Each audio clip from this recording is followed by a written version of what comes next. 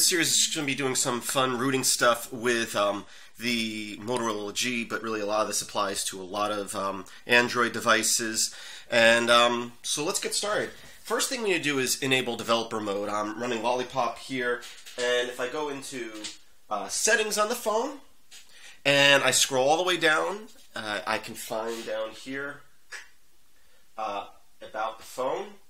And right here, there's the build number, and if you click that 7 times, which I've already done that, it's saying that I already have enabled developer mode, but you click it 7 times, it'll enable developer mode, and then you can click back and you can see there's a developer's option here, and we're going to want to enable USB debugging, which I have already enabled here.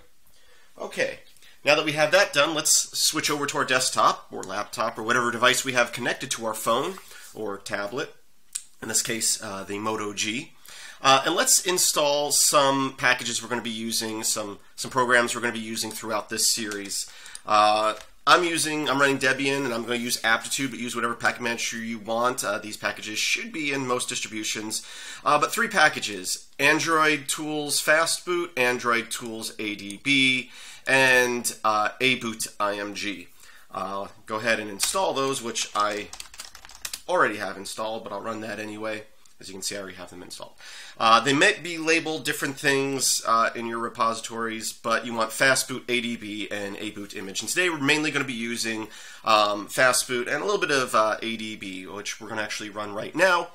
Now you can, to restart your phone into the bootloader mode, there's buttons you can press, but if you have it hooked to your computer with developer mode, all you have to do is use ADB, and I'm going to run sudo just because that's how the permissions are set up on my machine. Sudo ADB, I'm going to say reboot bootloader. And when I do that, if you look at the phone, which the screen was already off, there we go, we're in bootloader mode. Great, so now what we want to do is unlock the bootloader. I want to say, first off, you're voiding your warranty doing this, and second off, back up all your data, because when you're unlocking your bootloader, it will wipe out all your personal data on the phone. And that's for security reasons.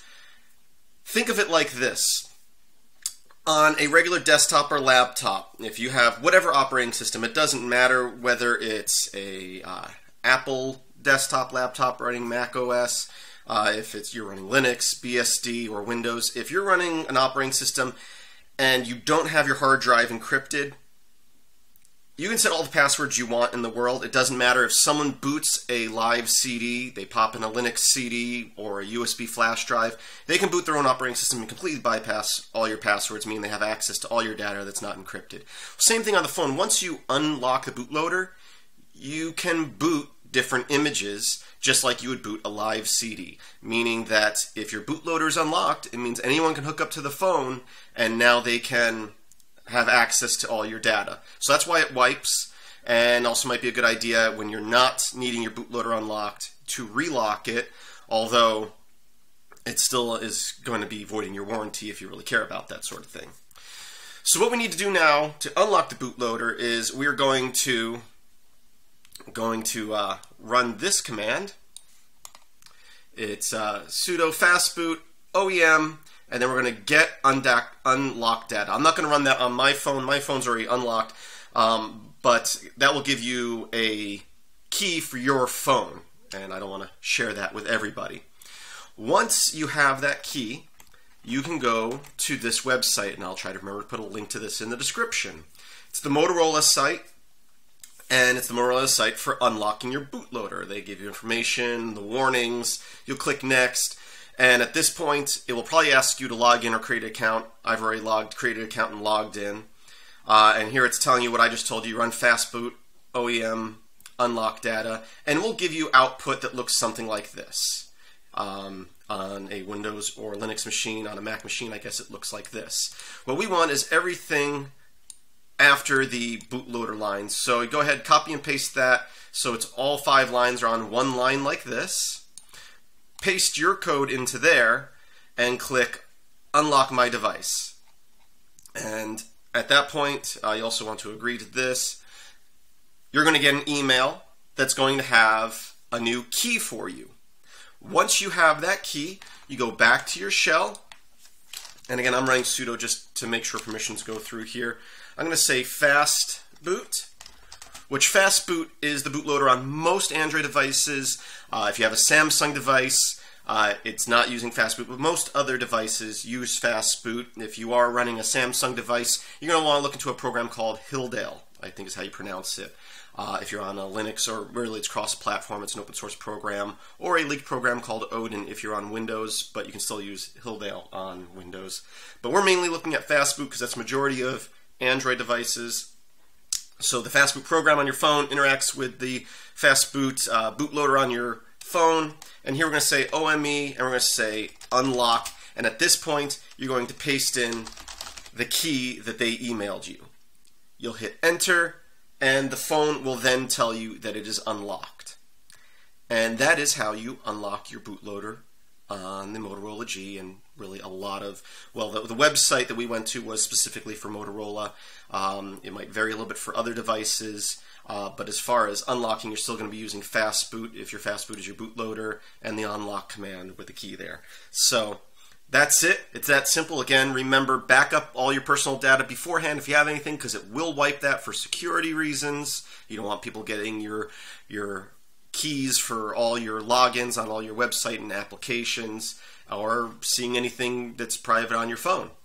So again, now that we have this unlocked, going to continue this series. We're going to be looking at modifying images, making our own custom images that we can boot from or install onto the phone, and that will allow us to do a lot of fun root startup stuff.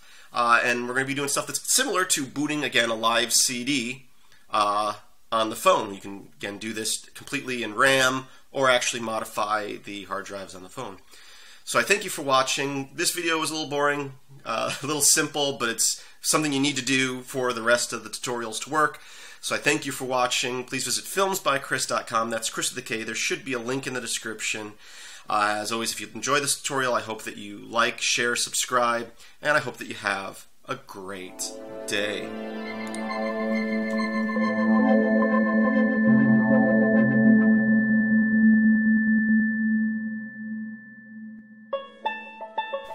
Okay, this is an introduction to filmsbychris.com. I'm Chris, that's Chris with a K. That's me right there. My daughter Ember, and my wife Jennifer. We pretty much live in the swamps of Florida. I'm a firefighter by day, as well as by night. We work long hours. But that's not why you're here. You're here about the videos I put up on YouTube. These videos are mainly about computers and programming, which means most of my videos look something like this. And if that's what you're interested in, great. If not, that's alright. I do videos on other topics too, such as video editing, special effects, photo editing, 3D design, and music creation. If you are one of my viewers and you enjoy my videos, my Patreon page is a place where you can go to help support my videos. So I ask that you take the time to go to my Patreon page and look at different levels of rewards you can receive for different levels of backing. There should be a link in the description of this video if you are watching it on YouTube. Otherwise, you can visit patreon.com/MetalX1000. And I thank you for your time and your support. Have a great day.